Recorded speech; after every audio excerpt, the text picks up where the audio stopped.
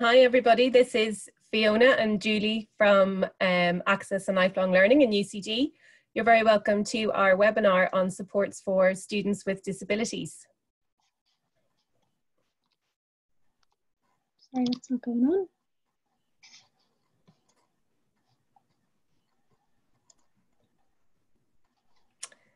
So just before we start our session, I'll just introduce you to our team.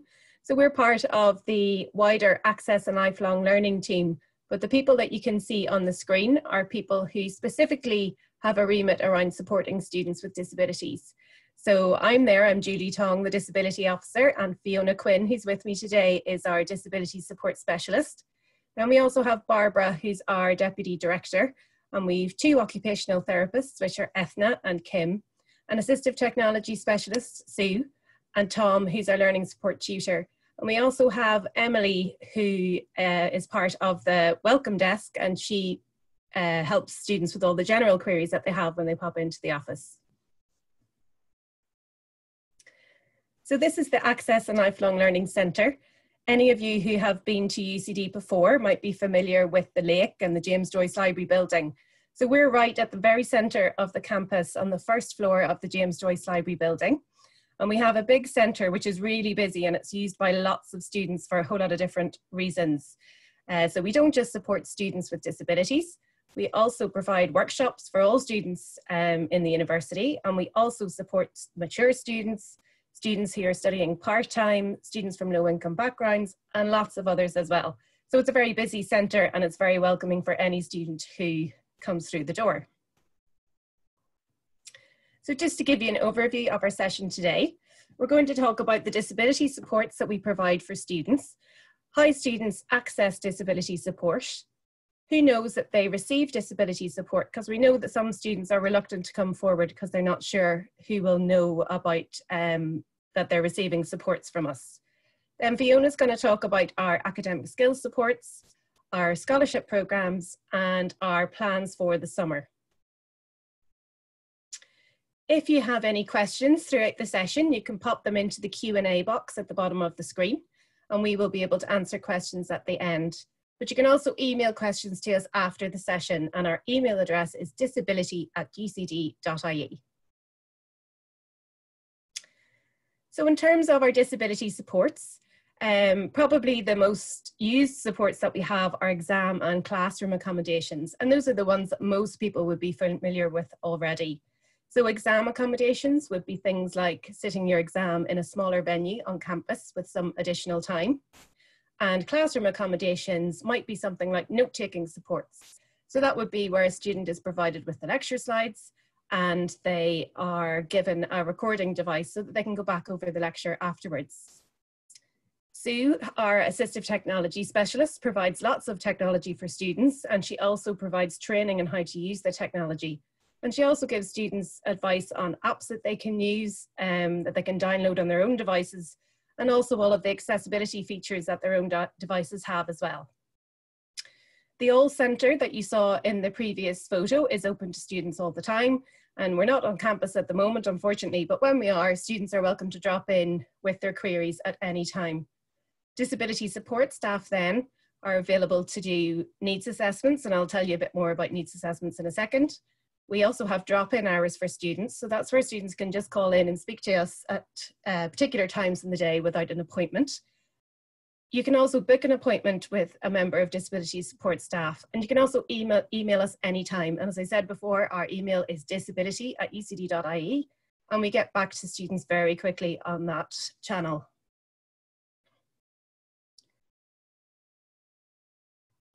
So how does disability support work? Well, it all starts with a needs assessment, and I'm going to tell you more about the actual needs assessment in a few moments. So all students who wish to receive disability support must attend for a needs assessment and meet with a member of staff. We really focus a lot of our supports on first-year students, and that's so that we can make sure that students have all the skills that they need in order to fulfill their potential throughout their time in UCD. We focus very much on independent learning because we want students to be able to enjoy their time on the campus and not be reliant on the specialist supports provided by ourselves. And we also want our graduates to be able to compete on the job market with their peers when they graduate. Students very much determine the level of contact with us. So all students must come and have a needs assessment, as I said. But after that, it's really up to the student how much they wish to remain in contact with the service after that. So what is a needs assessment? So this is a one-to-one meeting with a member of staff, somebody like me or Fiona, and we meet to agree on a support plan for the student. No supports can be put in place without the student attending for a needs assessment. And this is because the supports are really quite different to other educational environments. So we need to make sure that you know everything that is available to you. But also we need you to understand how the supports work and what's available should you need something later on in your degree programme. If you are eligible for DARE, the CAO will provide UCD with your disability documentation, so you don't need to provide any evidence to us. Sometimes students who apply or who are eligible for DARE think that they automatically get supports when they come to UCD. But this is not the case, because we need to work out with you what you want to use. So all students, including those who come through DARE, must book a needs assessment appointment. And you can do this just by emailing us at our email address. All other students who wish to access disability support need to provide appropriate evidence of their disability. And there's very detailed information on what is required on our website. And you can also contact us at disability@ucd.ie with any questions in relation to the documentation that's required. So at the needs assessment, the student and the member of staff will discuss the types of supports maybe that the student has used in the past, and we'll make some recommendations based on our experience of what's worked for other students. We also look at your evidence of disability, and a lot of the supports are based on national guidelines. And the national guidelines are there to make sure that similar supports are available to students with disabilities in all Irish colleges. So in order to book a needs assessment, students first have to make sure that they have the right documentation. I'll just remind you that if you're a DARE applicant, that we will already have your documentation. But if not, you need to make sure that you have your documentation before you book a needs assessment appointment. Unfortunately, we can't put any supports in place until we have received the documentation. The documentation can either be a report from a specialist confirming your diagnosis, or you can get your specialist to complete the evidence of disability form, which can be downloaded from our website. Some students with disabilities are not in the care of a specialist, and in that case, you can ask another health professional who is familiar with your disability to fill in the evidence of disability form. However, it's really important that if you are in the care of a specialist, that you get either a letter or the form completed by your specialist. This is because sometimes some of the supports that we provide require funding, and we need that evidence in order to access the funding on your behalf. So if you're in the care of a specialist, please make sure that you get them to complete your form. And if not, you can get a health professional familiar with your disability to complete the form for you. So that might be somebody like your GP. Once the students have their documentation, they can book a needs assessment by emailing disability@ucd.ie. And when our centre is back open again, of course, you'll be able to call in and make an appointment in person as well. So who knows that a student gets disability support? So students are provided with a very detailed privacy statement. We also adhere to strict confidentiality and data protection practices. Information about a student's supports are recorded on the student record system, but there's very limited access to this information. We communicate information to module coordinators via our class lists. Module coordinators are the people in charge of each subject. So most students, full-time students, do 6 subjects per trimester. And there's a module coordinator in charge of each one of those subjects. And that person is responsible for making sure that you receive your supports and accommodations. They have a class list that tells them everybody who's enrolled in the module.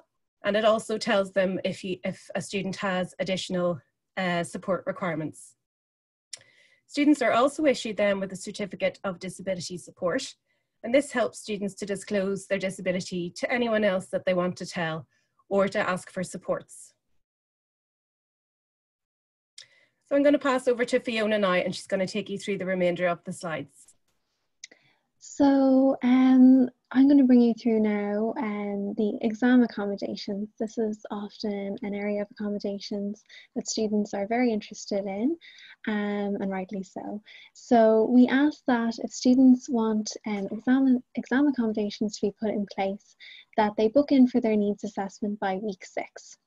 Of the trimester, so a little over a month after you've started your time in UCD. And the reason for this is that we can get all the exam accommodations in place before your actual exams.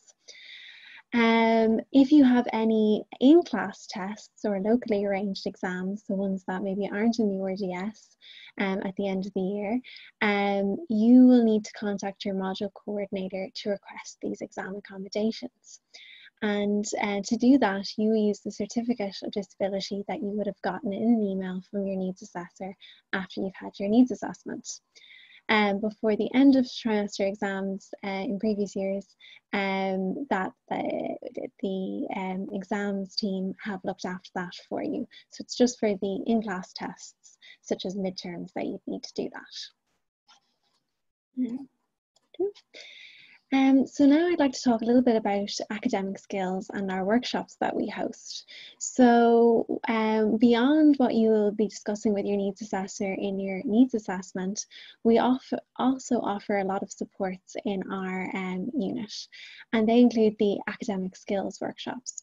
So academic skills are anything from taking notes in class to being able to write and reference in your essays. And these are often skills that you maybe wouldn't learn in an actual lecture where you're learning a lot of content and knowledge, but they are essential for you to be achieving your best when you're in university.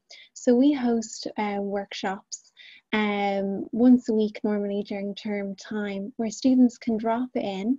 You don't need to book, you can bring your lunch. It's a very relaxed environment for you to come in, and one of the members of our teams will present a workshop on a particular topic.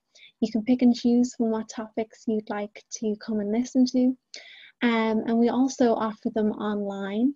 So we have recordings of all these workshops so that you can access them in your own time, revise, or if you need a particular skill a little bit sooner than maybe it's on in person, you can have a look and study up on that skill.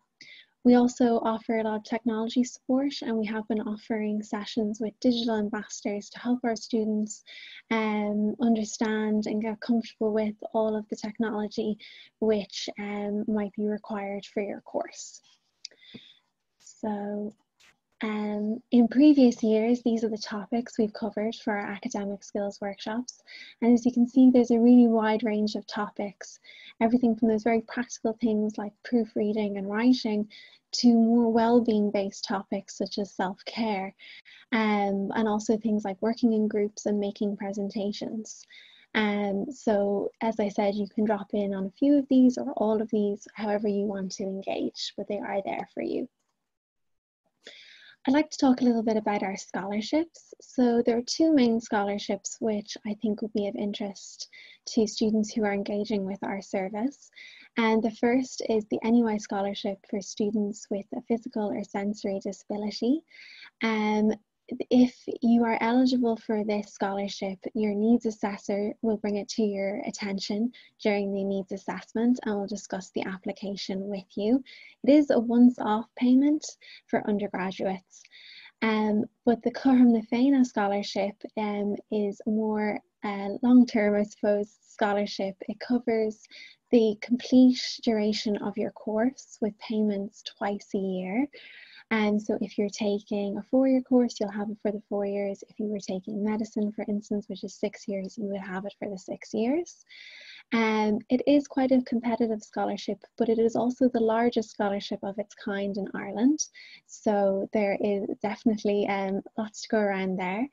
The applications open in autumn 2020, and we'll have lots of details about how to apply at our All Welcome and on our website. It's important to note that this is a means tested scholarship, and all students who are engaging with Access and Lifelong Learning are eligible to apply if they meet those economic need requirements. So beyond Access and Lifelong Learning, there are lots of other supports available in UCD. And if you as a student have any questions or feel you need support, you can always come to Access and Lifelong Learning, but sometimes we will signpost you to those other services and their expertise to make sure that you're getting the best supports which are available to you. So for instance, if you came to Access and Lifelong Learning and were concerned about maths or writing, we might refer you on over to the Maths Support Centre or the Writing Support Centre, which are really well respected services within UCD. If you came to Access and Lifelong Learning and you were concerned maybe about your mental health, we might suggest you follow up with the free counselling service in UCD. Additionally, there is a medical centre in UCD, and then there are lots of other people around to help support you, such as the student advisors, which are in charge of their each programme.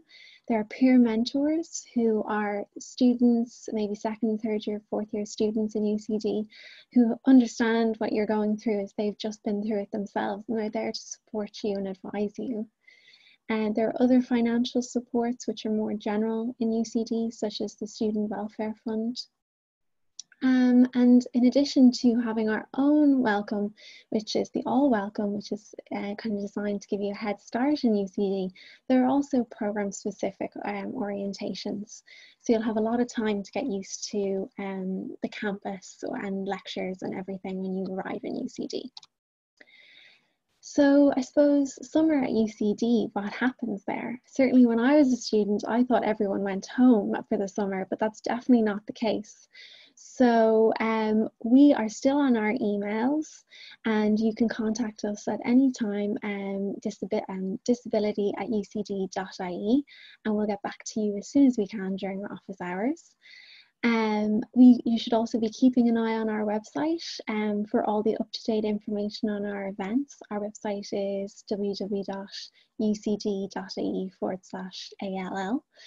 And we keep that very much up to date with all resources for our students and events that are coming up. And then I suppose our team are really busy planning for the year to come. And I suppose it will be a slightly different year than any other.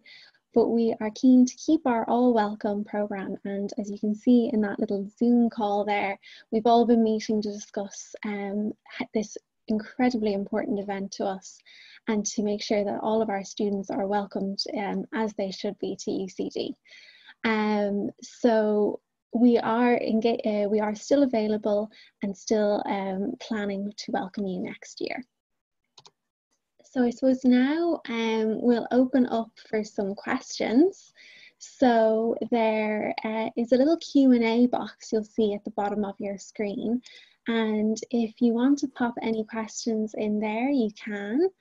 And also we answer a lot of different questions on our website, again, which is www.ucd.ie/ALL. And if you don't want to ask a question at the moment, you can always put it over to us in an email if maybe it's quite a specific question and you'd like a personal response. The email is disability@ucd.ie, and one of our team will be able to pick up on it there. But myself and Julie will now have a little Q&A session. So Julie, I suppose the question might be, I'm a mature student and I would like to apply for disability support. I haven't come in through DARE. Can I still apply for disability support? Yes, of course. So all students who have a disability are entitled to supports. So it doesn't matter what entry pathway you took to get to UCD. It's just really important that you let us know that you're here, because we won't know automatically. So if you can, when we're back on campus, you can of course call into the centre. It's at that very central location that I described at the beginning. So right in the middle of the campus in the James Joyce Library building on the first floor. So you can just call in there and ask to speak to someone or ask for an appointment. Or alternatively, and probably the easiest way, is just to email us at disability@ucd.ie, and we'll take it from there and make sure that you get an appointment and get the supports that you need. Great. And then our next question is, what kind of supports are in place for students with dyslexia? Okay, so there's a really wide range of supports for students with dyslexia. Students with dyslexia make up the largest cohort of students who access our supports. So the first thing, of course, is the needs assessment. Students with dyslexia will have an educational psychologist report which provides loads of detail about how they learn and any kind of challenges they might have with particular aspects of learning, like reading and writing and spelling and things like that. So we would look at that report with you, and then we would offer accommodations on that basis. So all students with dyslexia are entitled to exam accommodations in third level, regardless of whether or not you received them in your education previous to that. So most students in UCD do their exams in the RDS, which is a huge conference centre about 20 minutes away from the main campus. But students who have dyslexia and other students with disabilities have the option of sitting their exams on campus in a smaller venue. And there you get some additional time. It's 10 minutes per hour. And you're also given, most of our exams are 2 hours, so students would get 2 hours and 20 minutes to complete their exam. Students are also provided with labels to attach to their exams so that they're not marked down for errors in spelling and grammar, for example. And we've lots of students who use those labels in UCD, and our academic staff are very familiar with them. So you don't need to worry about getting all of your spelling and grammar correct in a timed exam, because that will be taken into account for you. And then we've other students who sometimes need to use additional supports on top of those as well. So that might be reader, and we provide electronic readers for students. So it's a little pen that you can use to read your exam script, or a word or two in your exam, or you can read the whole thing. You have headphones to use with it. There's also a range of classroom supports for students. So we can make sure that you're provided with all of the lecture slides that your lecturers use in their classes. You can also use note-taking supports, which would usually be some type of technology. Some students use a recording pen to take notes with, and other students who just prefer to take notes on a laptop can use note-taking software on that laptop, which records the lecture while you're taking your notes. So it's a really good way to go back over things that you feel like you might have missed in the lecture, and it can also be used as a good revision tool. We also provide students with dyslexia with really sophisticated proofreading software. It's called Grammarly. So we really encourage students to use that when they're doing their continuous assessments, such as essays and report writing and things like that. And it's really important that students with dyslexia attend the academic skills workshops, because there's lots of things there that would really help them develop those academic skills and make sure that they fulfill their potential. And we have a learning support tutor as well, who's available for students with dyslexia. So students who've attended the academic skills workshops and still feel they need some support in certain areas can get a one-to-one appointment with our learning support tutor, who will be able to assist them there. Really good. And I think that it's really important to know that each needs assessment is done on an individual basis for each student, and it's up to the student as well what supports they'd like to take from what's offered. And you know, it's a real discussion, and the student's really involved in the process as well, which I think students always like. So I suppose our next question is, will the office in UCD be open in the new year? I think the short answer is yes, but we will of course have to adhere to whatever the current guidelines are at that time in terms of social distancing. So yes, the office will be open, and we can't wait to get back to the office. We miss it. So it will be open in some capacity, but we will have to stick to the government's guidance as well. So we'll be keeping everybody informed as to how that's going to work. And we're also putting lots of contingency plans in place over the summer so that we have online options for students who aren't able to attend the campus as well. Perfect. And then another question we have is, I received supports in school. Will my supports be the same as I'm getting in school? And I suppose you covered that a little bit in the dyslexia question there, but yeah, absolutely. So if the supports that you had in school were what worked for you and you thought they were really good, then absolutely we can replicate them in UCD. But you might find that there's some additional supports that we have that weren't available to you in school. Quite often students haven't used a lot of the technology tools that we recommend, so we'd really encourage students to have a go with some of those and see if they help. But yes, you can get all the supports that you got in school. But if there's things that you used in school that you prefer not to use in third level, that's fine too. And I suppose one thing that we didn't say was that the needs assessment is not a once-off chance to get your supports. You're welcome to come back and review your supports at any time.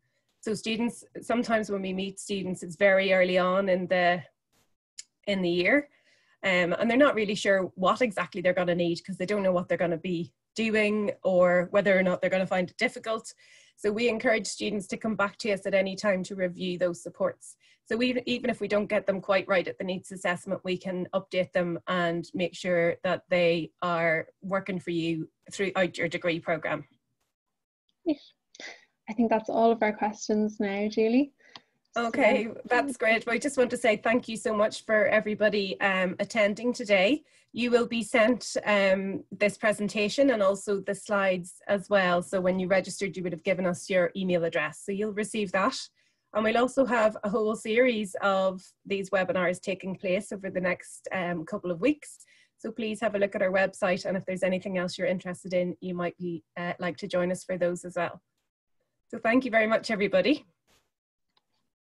Thanks, everybody. We'll see you now. Bye.